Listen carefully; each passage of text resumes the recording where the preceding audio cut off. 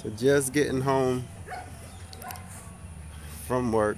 The guys are still out, but now we see the silver is gone and the plastic now is being draped over. And this video is more so like a family memories type video, so the kids can see the actual process as well. So I think the first video was like the steaks. The next video was just the bones of it all. And this video is more so just the final covering. It's not much to it, but it's a lot of, I guess, iron or whatever you call it. A lot of angles that they have to make, which is why I guess the cost is what it is. And it's very huge. It's 28 by 100 square feet, so that's 28 feet wide across and 100 feet. Hope I don't get a copyright strike for that music being on. So I'm gonna try to walk away. Hopefully it's not coming through too good. So they're out working. We're gonna take you inside once they finish up. I really don't want to get them on video, anything like that, so that's why I'm on this side. So this is just a real quick update of what we had. It's kind of hard to even get it all in one shot. That's how long it is. But you can see that we have actually still a good bit of land still left on this side. These mounds, like I said, I'm going to use these for a watermelon and our squash. I like the summer squash really more than all the other squash. So we got some more dirt here we're going to pile up. Also got more dirt on the other side that we're going to pile up. So maybe Thursday we're going to come with a garden chat and we'll just do a little walk around and kind of show you guys more of the process. I could take y'all inside right quick. Let's do that. I actually cut down a tree that was hanging. You look in there, there's a tree that's probably been down for 20 years and another one that's fell. And that's the reason why we cut the tree down, because we didn't want this to happen to the greenhouse actually. So let's go on inside, take a little quick look.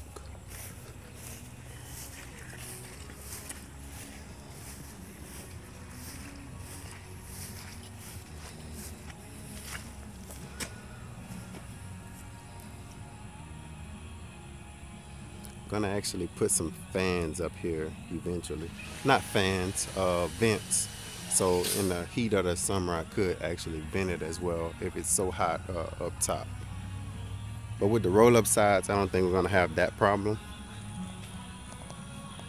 But I'm in here right now, and it's actually really, really warm, humid, so to speak. But now at least the rain is not going to fall on this grass, which is going to allow it to actually dry out a little bit better. And that way I'll be able to come in and get the rest of this grass out. And then I'll start coming in with the manure. So this is it. Right? I was messaging back and forth with Growing Grass Hobby Farms. And I already had the idea that I was going to use. And that's why I got them to put these. They're called trusses, where you see the M's at. I think I got them like every three, I think I got a truss. And that's only because I want to grow things vertically as well. Even though with this program you have to plant stuff in the ground, they didn't say that you couldn't suspend wire or string and stuff like that to help. So in order to help my tomato plants, this is where you see my trusses at. That's where my like snow peas or long Asian beans, tomatoes, things that kind of need a little trellis help. This is where I'm going to hang my trellis material from, and I'm going to let them grow up on those things. But he told me about some tomato hooks, he said. So I'm going to have to look into that to see what those actually are.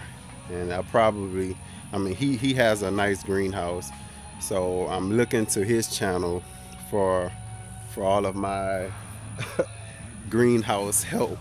because I know if he's been doing it for a little bit, he knows a little bit way more than what I know. So the guy's actually right now, you can see him, he's cutting and fitting the plastic. Now I'm going to take that plastic, that leftover plastic, and I'm going to use that as well, right? I'm going to use that plastic. Beverly came up with this idea because I've been trying to figure out, y'all know, if y'all follow the channel, we lost about 12 citrus trees last year with the cold and the snow.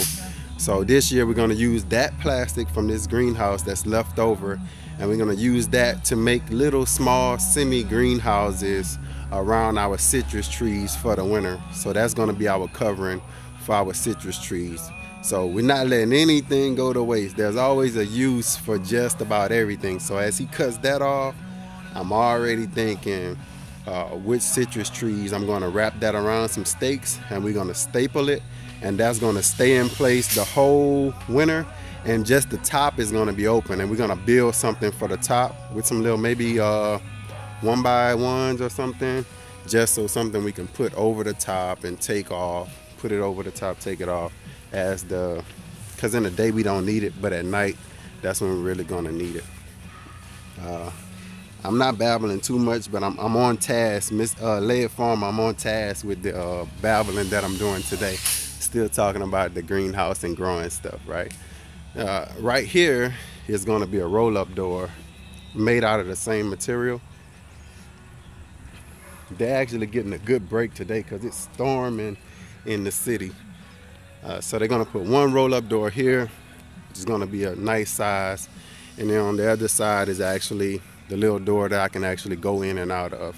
So that's it for this update. Hopefully tomorrow, look, Bells then came outside. Hopefully tomorrow we'll come back with another video. They'll be gone. Hopefully they can finish up today if the rain holds off for them. They're working fast, as fast as they can. Look, Bells over there. So thank y'all for watching Louisiana Gardening Family. Stay tuned, man. Y'all better come and join us in this little trip that we going on. We're going to grow some stuff up in here.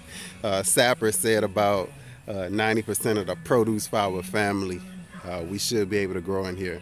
And I have a big family. My mom had 9 kids. Only one of my sisters have passed. And I have 6 so far. So I have brothers and sisters, so everybody's going to be able to have a little spot in this thing. Tell me what they want, what they like to grow, and that's what we're going to grow in this thing. And hopefully, man, yep, hopefully I can see the future. Thank y'all for watching, and we out.